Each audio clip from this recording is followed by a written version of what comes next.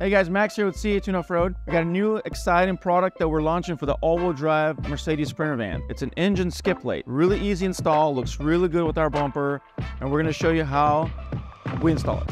So we'll have two options. One with black painted. Obviously this is the one with our logo on the back, on the bottom of it. This is the one that was hanging with the crane. And you guys want the sticker, let me know too. I can supply you guys a sticker. So, all right, and you get the raw aluminum. This one's, they're all 3/16 thick, all aluminum. Pretty sturdy and pretty light, guys. So let's show you how we install it. So you'll have a hardware kit that we supply with a couple of bolts and a couple little things in here. Also, I'm gonna show you what kind of tools you need. You need a 13 mil, you can use a ratchet, you can use a socket. And then you're gonna need a 3/16 Allen head. Something with, you can do the Allen or with actual socket.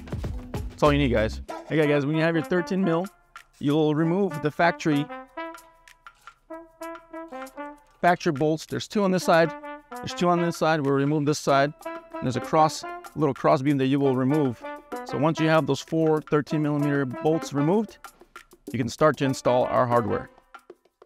In your kit, you will have these four clips that I'll show you where you slide them in. Once you slide them in, you have your stainless steel hardware, the anodized, will screw in with the skip plate, just like that.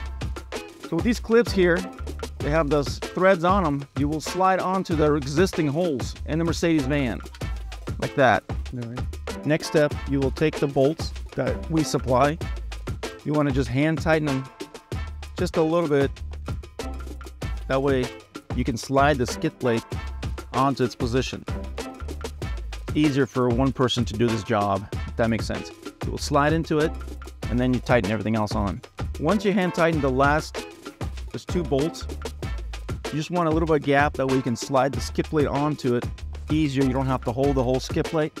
We'll show you here that you slide it in and you just lift the front of it. As you can see, this is open all the way through. When you can slide them into the bolts that are hanging just a bit. That way it gives you don't have to hold them, by your hands and all that. So this is what we're gonna do right here. Bam. Now it's holding on the two bolts. Okay, then you use your factory 4 bolts, the 13 mils that you removed earlier. Put them back in the same position that you removed them.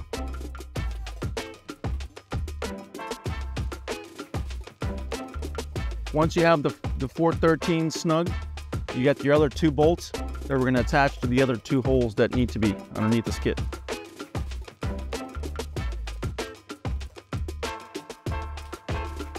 Okay guys, that finishes out our skid plate install. Super simple. There's only 8 bolts involved. You get the hardware. Any questions, guys, give us a call. And don't forget, this is for the all-wheel drive only models. The 4x4, the ones you have, the earlier models will not work. So give us a call, order today. Click like, subscribe, give us some thumbs up, comment it, you guys name it. Thank you.